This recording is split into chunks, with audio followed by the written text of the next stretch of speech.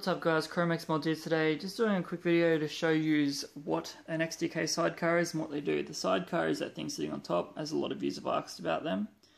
As you can see, the fat sidecars are different, so it really depends. And you hook it up to the computer using a USB printer cable.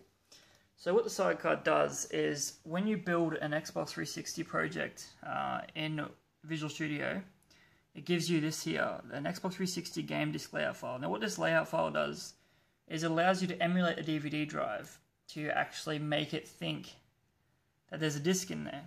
I'll explain more in a minute. I'm not going to use this as this is just a sample one. I'm going to use the one here which I have, which is the Gears of War 3 beta one.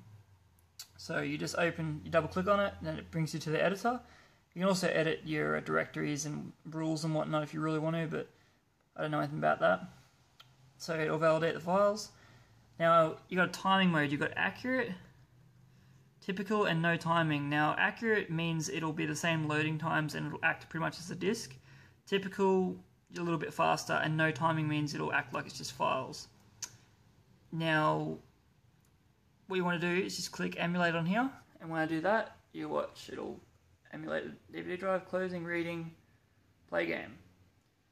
And then you can see all the data and whatnot passing through on here. Now, the benefits of this is when developers are testing, they don't have to burn disks to play the games, and they don't have to constantly move files over. They can just launch them from that.